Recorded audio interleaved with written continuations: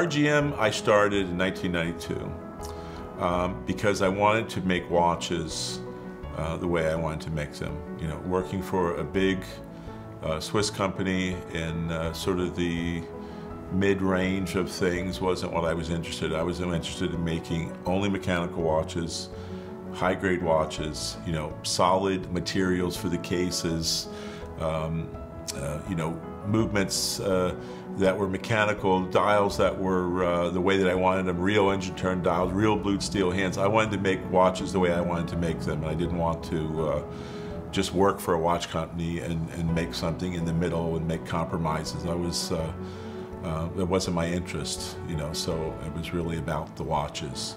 And before that, I was, even on the side, I was always repairing and restoring watches. So I had a great interest in watches, in vintage watches, and the history of watchmaking, especially here in America. In the United States here, watchmaking was huge back in the day.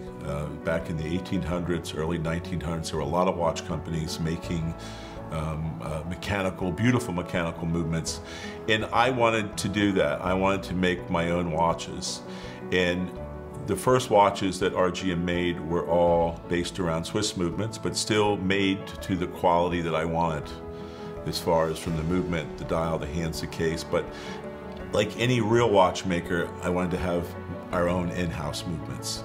So that was a long road, because the road from repair and restoration to manufacturing a movement is it's very different. You know, really knowing one doesn't mean you're going to know the other. So it was really a long haul for us to accomplish that. I started in 2000 with the idea of doing our own movement. It wasn't until 2007 that we actually sold a watch with our in-house movement, which we make 90% of the parts here in America.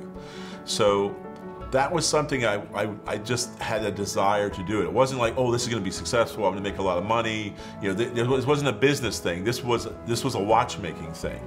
It's just I had to do it, and it was very expensive. It was very long, a lot of trial and error. And even since 2007 till now, you know, we have made a lot of changes and a lot of progression, and the movements we make here today are much, much nicer than the ones we made in 2007.